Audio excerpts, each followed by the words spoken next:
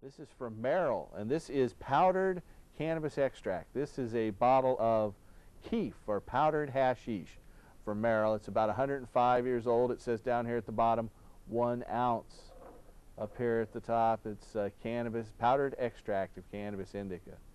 Right next door, this is from Britain, and it's a fluid extract of cannabis indica from Great Britain. Our next two bottles we have are from Eli Lilly. You'll see this is fluid extract number 96 of cannabis from Eli Lilly. And this is a little 4-ounce bottle. And here's a 16-ounce bottle. It's a tincture number 17 of cannabis, also from Eli Lilly.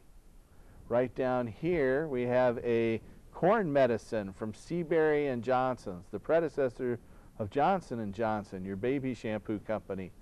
And it is cannabis corn plasters to remove corns from your feet and whatnot. Next door we have this from Squibb, another company that's still in existence today, and it's a cannabis compound.